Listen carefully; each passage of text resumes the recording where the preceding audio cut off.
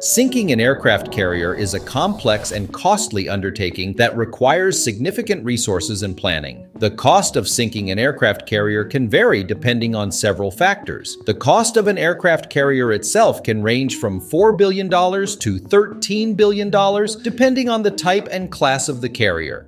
For example, the USS Gerald R cost approximately $13 billion to build. The cost of sinking such a carrier would be significant, not only in terms of the monetary value of the carrier, but also in terms of the loss of human life and the impact on national security. The cost of the weapons used to sink an aircraft carrier can also vary widely. Cruise missiles, torpedoes, and mines are all potential weapons that can be used to sink a carrier. The cost of these weapons can range from tens of thousands of dollars to millions of dollars per unit, depending on the type and sophistication of the weapon. Overall, it is clear the cost of sinking an aircraft carrier would be significant.